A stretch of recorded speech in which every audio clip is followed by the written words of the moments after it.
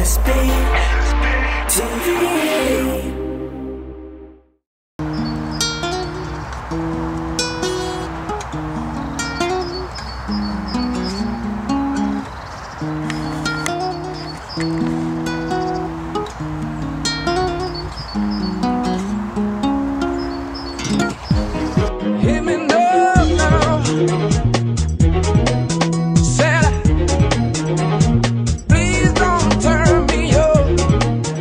Grabbed the name of Artful Dodger out of the hat, and we sort of sat having a cup of coffee and we thought, you know, what can we call ourselves? We don't want to call ourselves anything that that we're going to stick with, because we were doing bootlegs and we thought, you know, we didn't know how the business works. We thought somebody was going to come down hard on us for doing these bootlegs of Olive and all that sort of stuff.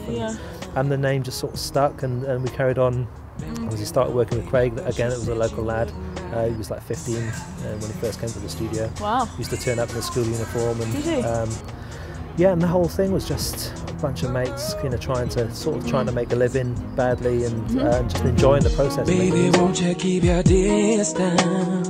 And where have you been, Artful Mark? We've missed you. I set up, probably at the wrong time, I set up like a publishing company, a label, and had a stable of producers all here. And the idea was just to kind of work, you know, create a business, you know, producing for other people. But it was right at the time where the whole internet thing and Napster took off, and you know, people were able to kind of download tracks for free. So, yeah, you know, we were, I suppose, one of the kind of last people to benefit from the sort of huge physical sale. Part of this new project, you know, setting up the new label Workhouse, was for exactly that reason. We kind of want to embrace the technology. I mean, we love what you guys are doing. And you've got a couple of kids, but are you still a raver at heart? Oh yeah, I think I'll always be. I think I'll be one of those embarrassing like 70-year-olds that turn up at that passion.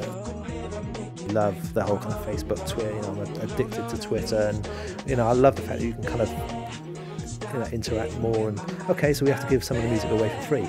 I'm not in this necessarily to make gazillions of pounds. I just want to make music and actually get it heard, because the most frustrating thing over the years is just having loads of great music sat on your hard drive that nobody gets to hear.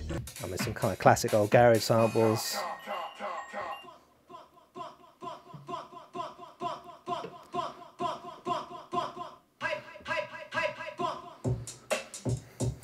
Some of the old kind of Artful Dodger stuff. And I tend to kind of use this as a sketch pad, so I'll throw loads and loads of loops, loads of ideas, and I'll kind of play with them. Some stuff that I'll use live in the live shows. What I'm going to do is talk you through one of the tracks, one of the new tracks, because it's actually with Ed Sheeran, who obviously you guys know very well. This is a track we did together, and what I'm actually using, literally we just plugged Ed directly into the Focusrite, which I tend to record most of my guitar through the Focusrite producer pack, and even vocals as well. The actual vocal booth next door comes straight through to the back of the Focusrite digitally, and that's pretty much the only external stuff we used, so everything kind of plugs straight in there, and all the drums, all the synths, you know, all the effects are actually kind of within Logic. This is, you know, quite a simple setup, beautiful AKG solid tube that's lasted me years, and it's switched on all the time. And I'm using, you know, really simple stuff for this sequence. As you can see, there's not a lot to it. Everything in blue pretty much is kind of guitars, all the live audio. So it's kind of guitar, you know, BVs down here, and the comp of Ed's lead just down the bottom. And then, sort of MIDI-wise, you know, all we've got is a really kind of simple beat, bass line, and yeah, drums. I mean, you know, hardly anything at all. As you see, you know, if you take away the kind of guitar and vocals, it's just like a really sort of simple sequence. Yeah, so you can hear that kind of big sort of sub bass. I'm not sure whether the mic will pick it up, but almost kind of like a dubstep-y type, you know, real, just, you know, kind of contrasted against the kind of live strings and the live guitar. We might have had the beat playing, which I believe is this bit. And yeah, everything MIDI-wise, beats. I use the CME UF8 just to kind of program everything in. It doesn't do well, I mean, I don't use anything other than just the keyboard for playing in the sounds. And really, you know, I'm using nothing out of the ordinary. You know, I've got the EVP88, which is a built-in Logic sound, the XS24 samples, the Trillion I'm using for the bass line, which is obviously something I've brought in. So it's all really simple stuff, a few little samples in there, but I try and keep the sort of production stuff as simple as possible. I don't want to try and blind everybody with science and stick a load of kind of trendy sounds in. It's just really simple. And my love in music has always been kind of finding new talent and developing new artists anyway, so so as nice as it would be to kind of go back and do stuff with the old guys, and I would always do that for fun. You know, my focus these days has to be on sort of developing new, which is why I loved working with Ed. Yeah. You know, he's sort of hot property at the moment, and the sort of new, young, fresh talent. It kind of keeps my production style a little bit younger as well. So that leads me nicely on to what you're doing at the moment. You just mentioned that you're working with our pal Ed Sheeran. Yeah, fantastic. Had a great session with him.